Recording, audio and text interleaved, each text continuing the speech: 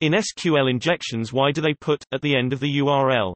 I understand when they put a plus at the end, URL treats it like a space. But what does at the end do? What does that signify? Edit. I already know what and does. I want to know what does.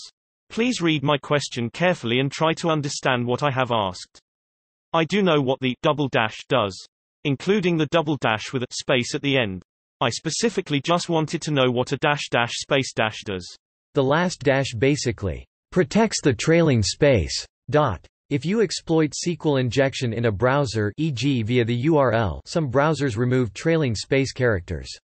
Because SQL explicitly requires the space after dash dash to treat the sequence as the start of the comment, people often add a character after the space to protect it against such browser optimization.